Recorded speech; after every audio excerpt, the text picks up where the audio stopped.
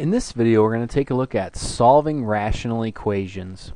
Now, solving rational equations, there's a couple things we have to be concerned about, and one is that we be sure to check our answers, because many times what's going to happen is we're going to end up with things that are going to get us into trouble. And namely, things that get us into trouble are when we have a zero in the denominator. Since we've got, remember, a rational expression is when we have a variable in the denominator, so we can't have zero there. So we've got to be on the lookout for that. So be sure that you check your answers that you come up with. Then we're going to often use cross products in order to solve these situations. So let's take a look at this first one. Here I can go ahead and just take cross products. So that's going to give me 6 times b, which is 6b. Then here's the key part. It's 4 times this whole thing. So this is going to be equal to 4 times, and I put it in parentheses, b plus 4, like so. Now, be very careful with that.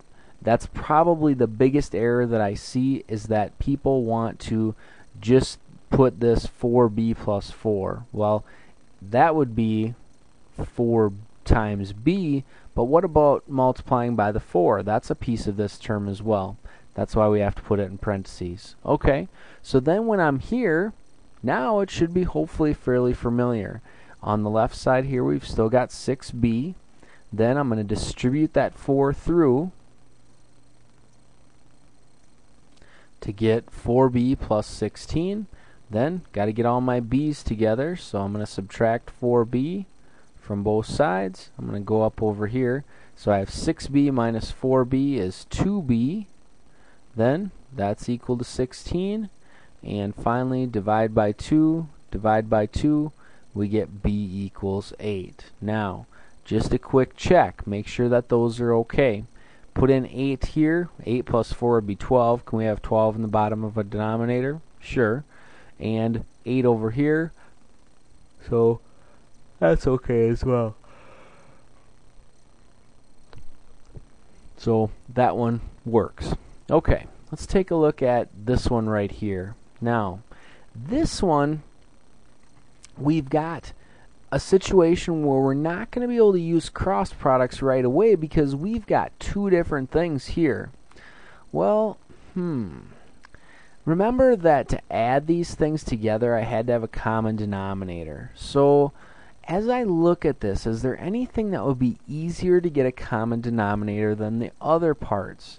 Well, it looks like if I had these two together, I could have a common denominator of 2n, but they're not right now.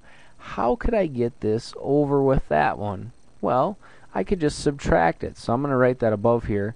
I'm going to subtract 3 over n, and I'm going to subtract 3 over n. Okay. Now, how do I make that n into 2n? Multiply by 2 on the top and bottom. Remember, we're just creatively multiplying by 1 there. So as I multiply by the 2 over 2, that's just 1. Okay, so then on the left side, I have 2 over n plus 1. And that's going to be equal to, okay, so this here we have 9 over 2n. And here we have negative 3 times 2 is minus 6 over 2n. Okay? Then, got to do a little cleanup here.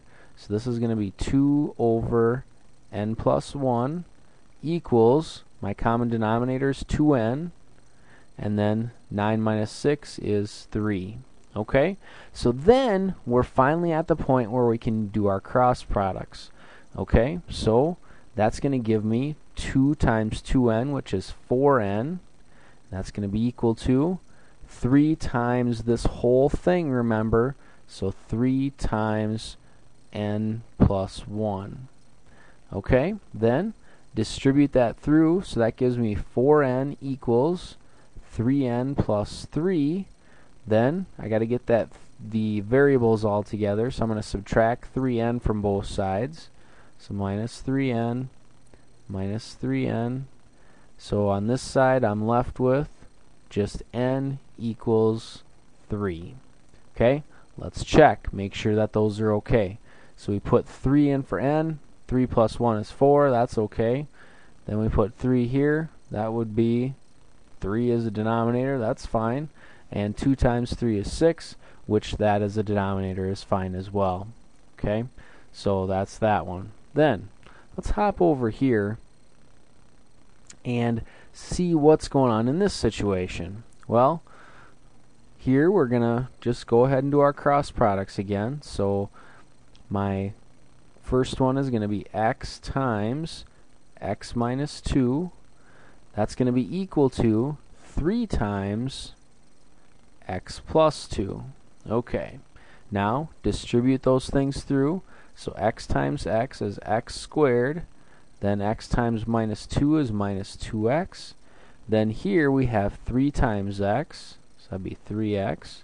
And 3 times 2, which would be plus 6. Okay, then I've got that x squared term, so that means it's a quadratic situation.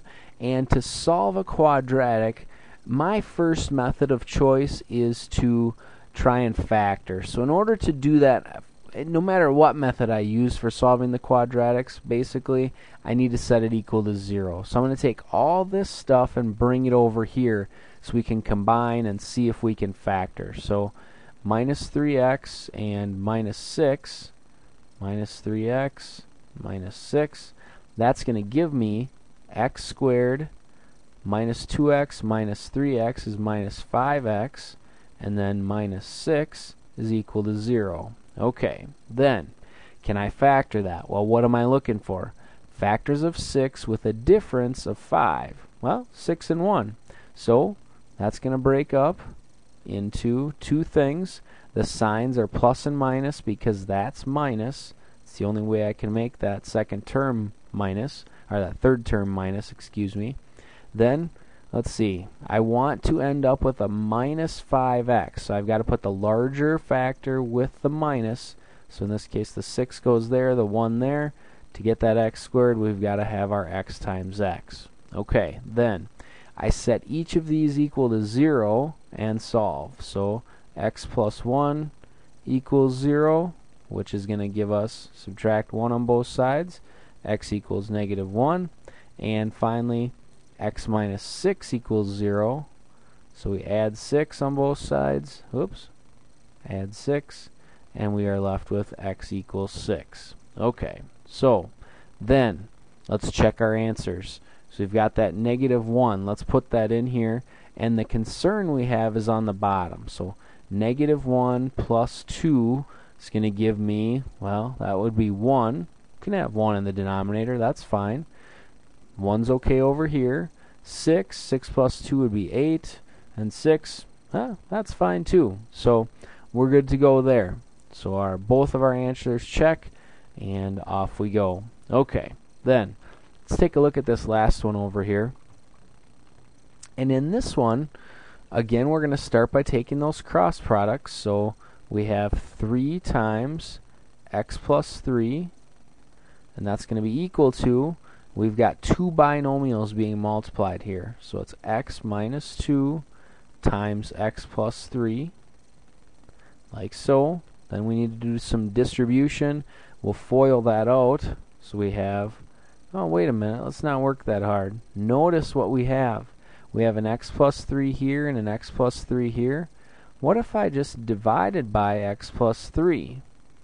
So if I divide by x plus 3, what am I going to be left with? Well, this is gone, and I just have 3 equals, on this side, this is gone, and I just have x minus 2. Almost there. So I'm just going to go ahead and add 2 to both sides. Add 2, so we get 5 equals x. Then take those back, put them in. So 5 plus 3, we're good to go there. That's okay.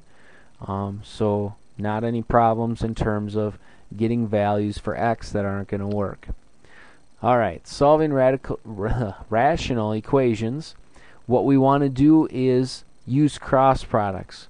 Sometimes we're going to have to find a common denominator and do some combining first. Other times we're just going to have to do our cross products. Then remember your FOILing and your factoring and your distributing skills to both solve these and simplify. Hope this video was helpful in terms of your solving rational equations. Keep working hard.